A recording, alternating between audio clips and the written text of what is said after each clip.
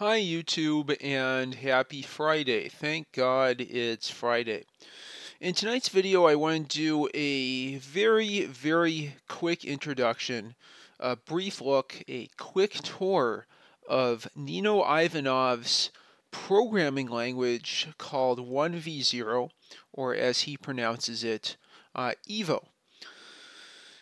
Evo is a new programming language and virtual machine that is intended to be incredibly portable, to run on just about everything with all sorts of levels of resources you can imagine, everything from microcontrollers, retro home computers, Java, MIDlet enabled phones, and in my case, where the platforms I'm hoping to port Evo, graphing calculators, Palm PDAs, and the Casio Pocket Viewer PDA. I've mentioned Nino in a few of my other videos. He is a friend of mine who has a YouTube channel called Alone in the Kitchen by Nino Ivanov. There's a very nice intro you can see here. And there's some background about him as well as his GitHub page. He's based in Austria, and I really find his videos quite inspiring because of the way he's able to invent new computers and programming languages from a deep fundamental understanding of AI, computer science, programming languages, and just the architectures of different computer systems and microprocessors. So I'd highly recommend checking out his channel, watching some of those videos, and subscribing to them. They're both very informative, educational, and also, in my opinion, really funny. I enjoy the, I guess what some might consider dry kind of CS humor. But anyway, with that, I just wanted to walk through Nino's GitHub repository. You can see so many different versions of Evo that are not all that long. I mean, take a look at this TZ3 variant. That programming language all fits within 317 lines or 6 kilobits, or 6 kilobytes, excuse me. Just, think about how simple and compact that programming language is. As you can see, just looking in the files of the repository, there's many different versions, different images for I'm trying to remember the word, Arduino IDE, and different microcontroller platforms, ARM platforms, ESP8266, Arduino Mega, Uno, Tiny, and so on. This I'll have to take a look at. I wonder if there's a video related to this cording printer and so on. I wonder if there's a video based on this that I myself need to take my own advice and see. Yes, I remember something about a cording keyboard for writing Evo. Okay. Nice and simple, and a lot of documentation here, a lot of comments provided, which is fantastic. That's a habit I'm forcing myself into for the programming I do, both for work and play.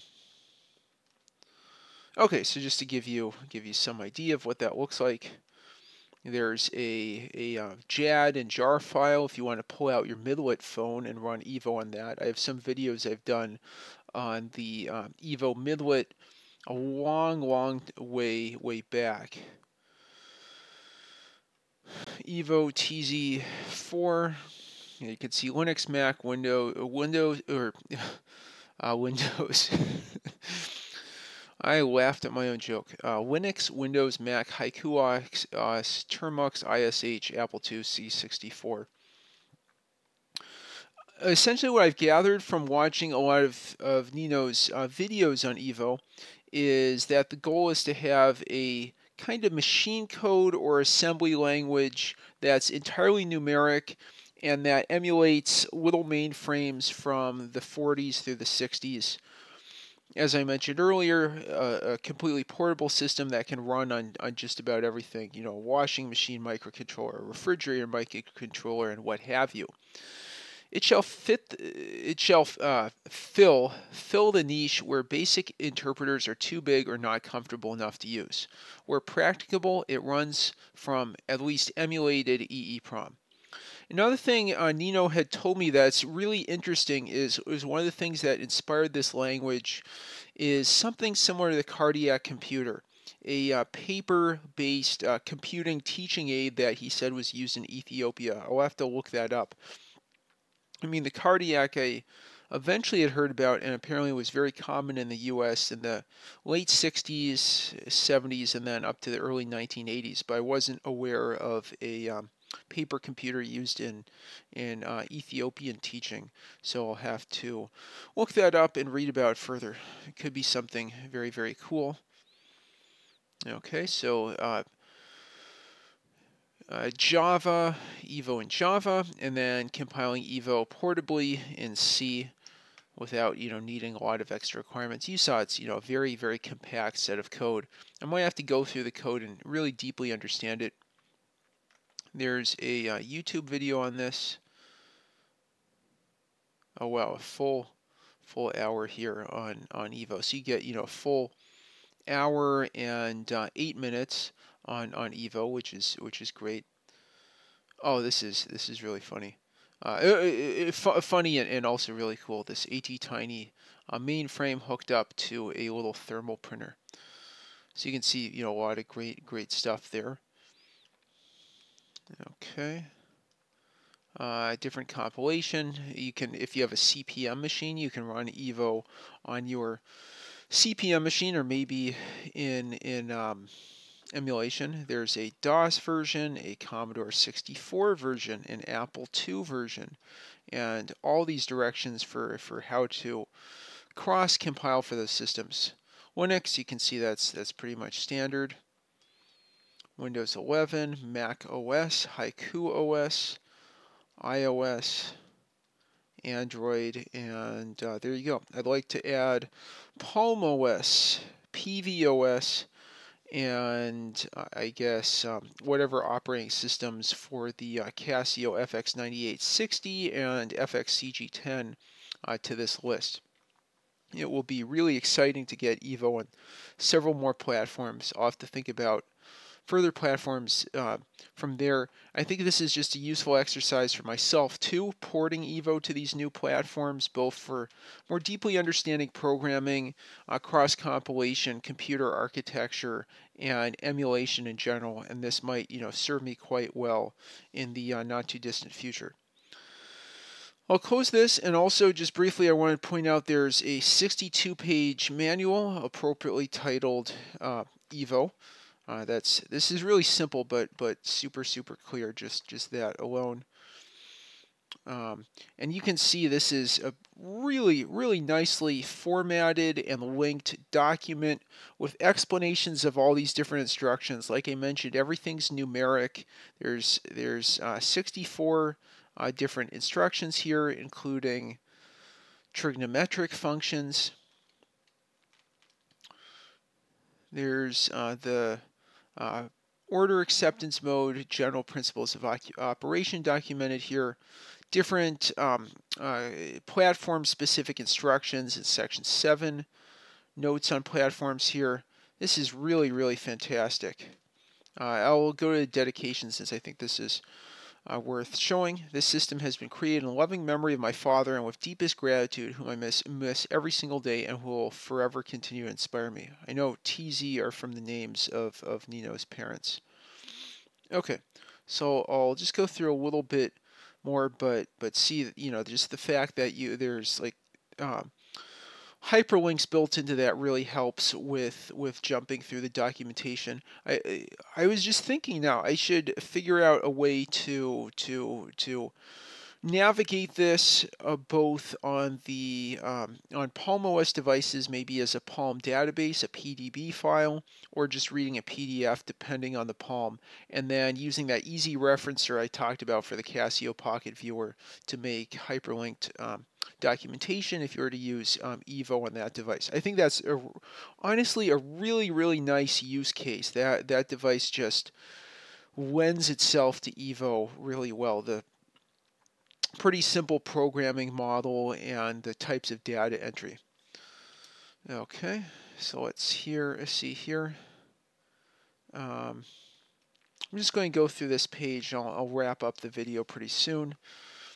Lets you feel a fantastic with a PH, early mainframe, GPL license. It's a service assembler-like interpreter on a virtual machine and not unlike a basic interpreter with immediate code or a Lisp interpreter. The Evo system, pronounced like the Bulgarian name Evo. Oh, I think this is a sans serif font and also evenly spaced. So that's another nice design touch. The Evo system, pronounced like the Bulgarian name Evo, is inspired a bit by the idea of a mainframe of the late 1940s, early 1950s. At the time, computers were rather personal, without any time sharing and other complication, and immediate. You really computed with numbers, not strings, objects, etc. And you did not do too fancy I/O. Often these computers had large or variable bit lengths, and for as primordial as they were, they're supposed to let you do real engineering or mathematical work.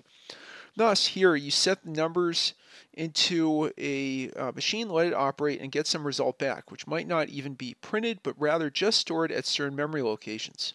The aim of the system is to make possible to conduct interactive algorithmic computation on nearly any hardware. That is super exciting, and I think the key point of this. This makes it possible to use basically anything to devise algorithms, which due to their centricity on numbers should with these be usable anywhere at all and portable to any other programming language with relative ease. Thus, Evo may help any hobbyist turn his or her Arduino into a computer and facilitate algorithmic experimentation also on old mobile phones, which might in turn be helpful to advance understanding of computation for children, the poor, and people in developing countries. Evo is presented in C, as this is the reference implementation, in Java for big machines, as a Java MIDlet for old cell phones, and for Arduino-style microcontrollers tested on Arduino Uno, Arduino Mega 2560, Arduino Dewey.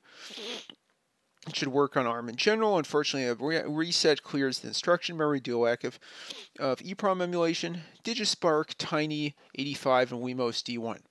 So I think that really captures what inspires me about Nino's channel. Taking these first principles and this deep understanding of computation and creating something new, in this case a new programming language, to share those ideas on a really broad scale in a way that works on computationally also scales to just about anything. I think with that, I'll wrap up this quick look at Evo. This definitely won't be my only video. I'll have more where I try out Evo in Linux and on different platforms, and also talk about the development process to bring this to Palm OS, PVOS, and Casio graphing calculators. And with that, I appreciate your attention. I hope this was informative. I hope it was entertaining. If you have any thoughts, questions, or suggestions, leave them in the comments down below. And if you like what you see, as always, please like and subscribe. Thanks so much for watching, and have a great one.